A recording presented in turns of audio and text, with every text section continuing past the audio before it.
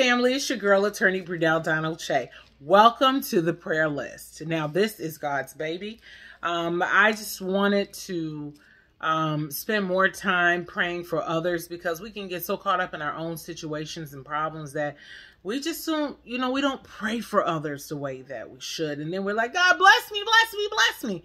Well, what happened when Job prayed for his friends? God blessed him with double. And so let's get in the mode, in the same mind frame as Job, to get blessed for double by praying for other people. So tonight we're going to kick off the prayer list with Cute Angel on Twitter.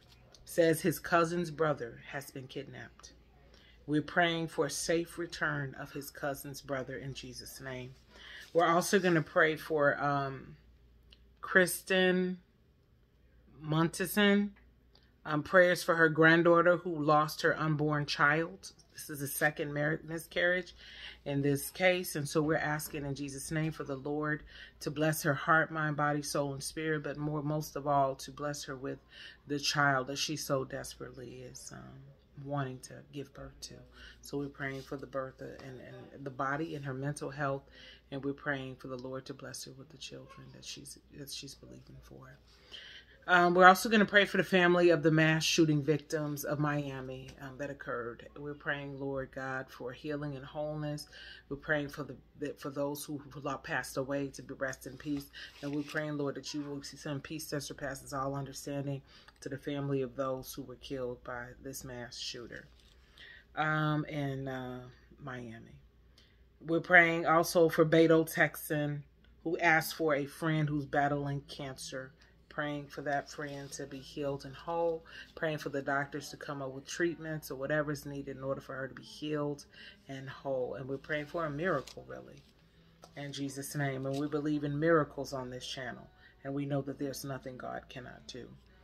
And so we're praying also for Irene, who has a friend that she wants us to pray for. So we're going to pray for Irene's friend. We may not know the last name, but God knows the people who are asking for these prayers. So he knows who their friends are. He knows who they're asking for. We're also going to keep in prayer Trenton, Kyle, Jonas, and Cole, who we have been praying for. As you know, Trenton is battling cancer. Kyle was in a terrible car accident. Jonas, the baby Jonas, had RSVP and wasn't breathing, and he's in the hospital. We're praying for Cole, who fell off that third floor and shattered his heel and ankle and broke his back. And so we're praying for their complete and total healing, each and every one of them. We're praying also for the military families that lost loved ones as we remember them this Memorial Day. We do not take any of our freedoms for granted. We are living in the greatest country on the planet, the greatest country in the universe. And we want to keep our president, our vice president, and all of those who are operating in our government in prayer. We're praying for divine wisdom, divine leadership. We're praying that they be led by the Spirit of the Lord and not the spirit of the Antichrist, okay? And so we're praying that. Now, there are people who say, I'm not praying for him. I didn't vote for him. The Bible doesn't tell you to vote for who you vote, to pray for who you voted for.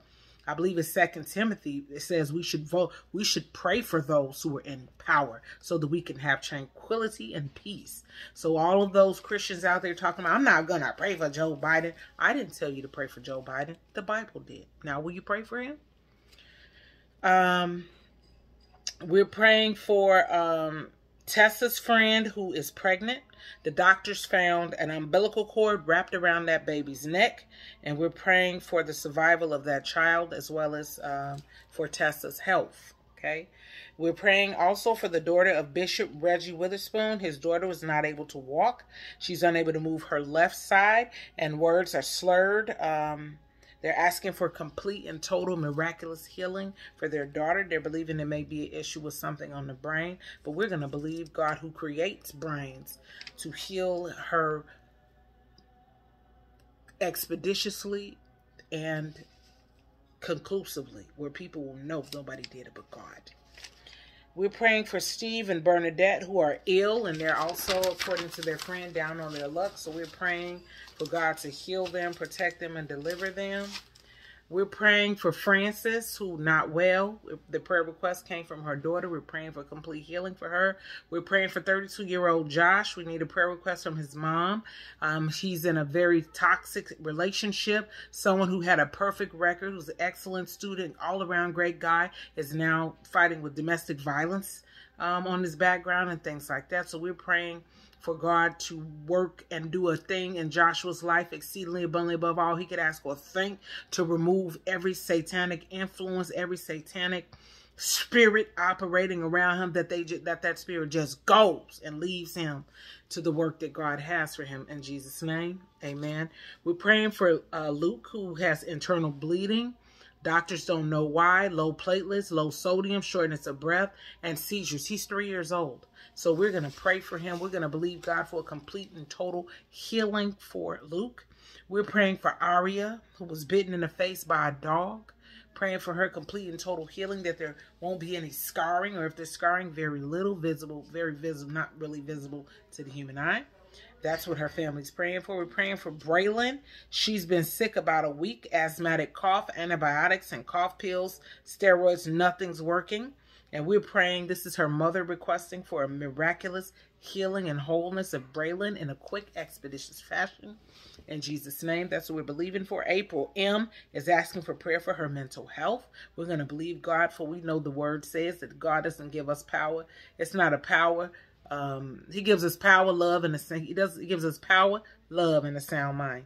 As you know, the day is waning on. I've had a very busy day. As you can see, I'm not as energetic as I normally would be, but I'm so grateful to be doing this work right now. I'm so grateful to be of use, be of service to the Lord. So April M. needs prayer for her mental health. We're believing God for power, love, and a sound mind, which is what the word says she has, in Jesus' name. Amen. We're praying for Lynn King and her family. They're facing eviction from their home after 22 years of living there.